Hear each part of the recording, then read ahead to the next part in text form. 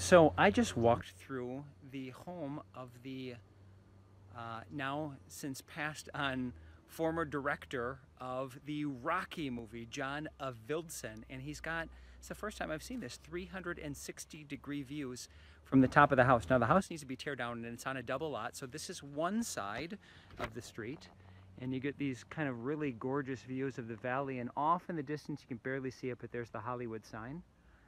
And then you also actually own this street, and you walk across and over the driveway, and now you look at the whole other side of the valley, and there is the ocean.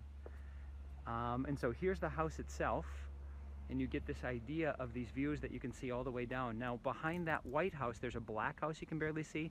That's Rihanna's home, or at least one of her homes. So this is actually being positioned as a tear down, and I just wanted to be able to share it with you because the price seems to be pretty awesome at about a touch under 8 million. But you can build two homes on it.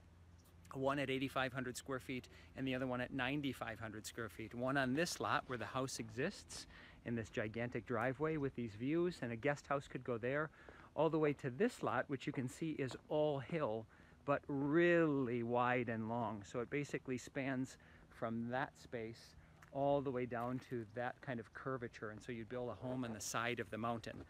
Pretty awesome. So calling all developers, let me know if you're interested. Talk to you soon.